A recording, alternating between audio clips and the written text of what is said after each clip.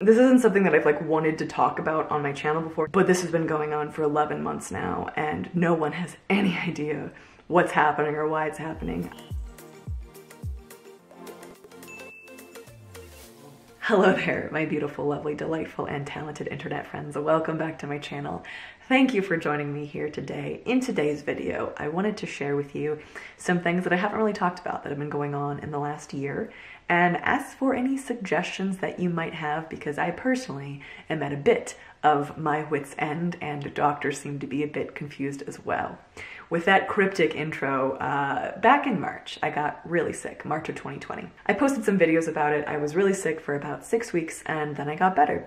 Then I got sick again, and then I got better, then I got sick again. And this has been going on for about 10, 11 months now. And for the past week, I have had a fever of 102 to 103 every day. Currently have a fever, do not feel well, but when I go get tests done, when I go see doctors, everything comes back as normal. So I wanted to take today to explain some of the symptoms I've been experiencing and ask you, my lovely community, if you have any suggestions that I could perhaps bring to my doctor. I'm not looking to self-diagnose here, but I also understand that the medical community is a bit overwhelmed right now. And if I can maybe bring some suggestions of what it might be, maybe it can go a little faster to get tested for those things and figure out a way to get better. Back in March, I got real sick. I got sick with a lot of COVID-like symptoms, but it wasn't COVID. I had a fever, chest pain, shortness of breath, dry cough, exhaustion, fatigue, body aches for about four to 6 weeks. Then I recovered from that, but I never really fully recovered. I kept getting sick and I kept getting sick. I'd go 4 weeks and then it would all come back again. The fever, the shortness of breath, chest pain, body discomfort, like my body will just hurt and feel awful and weird. Absolutely exhausted, dizzy, fatigued, out of it. And then I'll feel better, then I'll be great. And then 2 weeks later, I'll spike another fever, it'll all come back. And this has been going on for like 11 months now. Now, most recently, I've had a much higher fever than I usually have. It's been like 102, 103, which is why I am where you see me.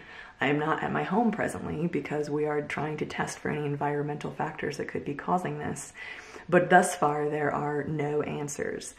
Since March, I've been to a lot of respiratory specialists. Everything seems fine. I have had every basic blood panel and test on the planet run. Everything comes back fine. Most recently, this past week, everything started back up, and so I called my doctor and he said I should go to urgent care because of the symptoms I was experiencing. I went to urgent care.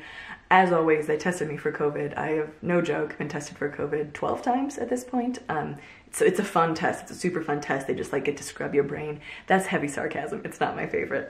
But it's never been COVID, which I'm grateful for. But as soon as I get the result, it's not COVID, it seems like a lot of doctors stop caring about the symptoms I'm experiencing because it's not the pandemic. That seems to be what their minds are occupied with right now. Understandably so. I'm not faulting them for that. But as soon as it's not COVID, it's I'm no longer really an urgent concern.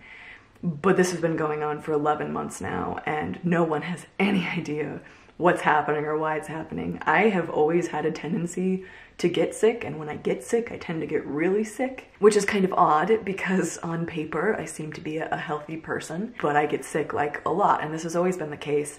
But what's different this year is it's been the same thing over and over again, and no one has any idea what's going on. I'm so tired of being sent to urgent care or ER fully knowing they aren't gonna find anything, fully knowing all of the tests that they run, every CT or MRI or X-ray that they do or blood panel that they run is gonna come back saying I'm fine. They're gonna send me home, and that's gonna be another few $1,000s that is out the window because it's important you get checked out if you think something's wrong. But when it's the same thing over and over and over again, I just feel like I'm crying wolf when I walk into the ER. I'm like, here I am, I'm sick, but I know that I shouldn't be here because I've gone through this so many times. So the reason that I'm making this video, and my question to you, my lovely internet friends, is to sort of crowdsource ideas for what might be going on. I have no intention of self-diagnosing myself.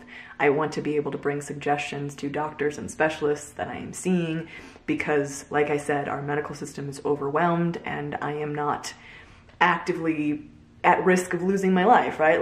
I'm not a huge concern, but I'm not able to live life and I feel like crap a lot. So I'm gonna do a quick recap, and if you have ever experienced this, if you have family members or friends who have dealt with something like this and know what's going on, I would love to hear any suggestions in the comment section down below. Number 1, recurring generally low-grade fevers that keep coming and going and coming and going. Number 2, fatigue and exhaustion. Number 3, chest pain, shortness of breath, and or coughing. Number 4, body aches and discomfort, specifically abdominal pain. Number 5, nausea, loss of appetite, and also muscle weakness. Number 6, really palpable heart palpitations, like I feel it every part of my body, just my heart pounding. I can like feel my heart pounding in my eyeballs, which is just an interesting experience to have. A quick list of things it is not. I am not dealing with appendicitis. That was suggested, recently tested, we're good there. It is not some kind of chronic lung issue that can show up on an x-ray or a CT, as I've had those along with a breathing test. It's not anemia. It is also not mono. I've had quite a few chest x-rays. I've had abdominal CT scans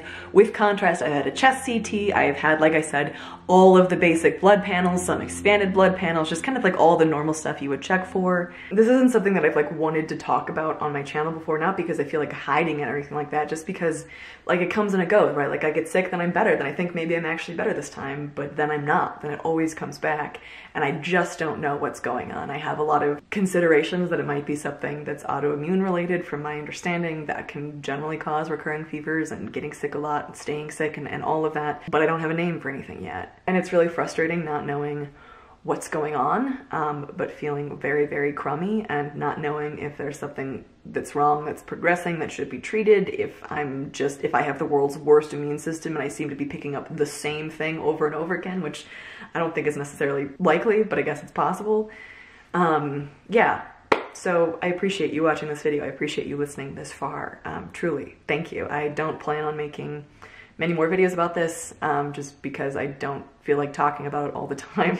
But if you're curious about any updates or anything like that, I generally post more day-to-day stuff over on my Instagram stories, so feel free to head over there. But yeah, if you have any suggestions, I'd love to hear them, and I'm very grateful to all of you. Thank you. A really, really gigantic thank you to my Patreon members who have helped support me during a time where I have not been able to work consistently. And again, that's not something I've talked about publicly, but your support and by watching these videos is an incredible help to me. So thank you. To you watching this video right now, it means the world to me that you spent some minutes out of your day here with me today. Time is one of the most precious commodities we have, and the fact that you hung out with me for a few minutes means a lot to me. Thank you. I love you guys. I'm thinking about you, and I will see you in the next video.